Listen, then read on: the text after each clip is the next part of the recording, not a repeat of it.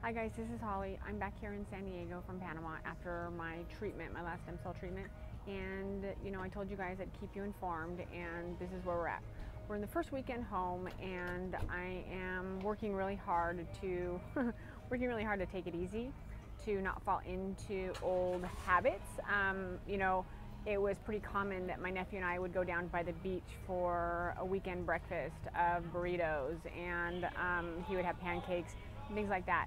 But I know that I have to take this seriously, and I need to take care of myself. I've had such amazingly good results, but I know that I can undo it. And I didn't go back into this to undo the good that it does.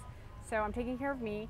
Aiden and I are here having smoothies. He had a banana smoothie, and I'm having juice, vegetable juice, beets. That's why it's red. Some other vegetables in it, and that's pretty much where we're at. And I'm taking it one day at a time, and definitely working very, very hard. Again, not to fall into bad habits or past traditional habits, I guess, is the best way to put it. So I have done lots and lots of videos, but I didn't post them all.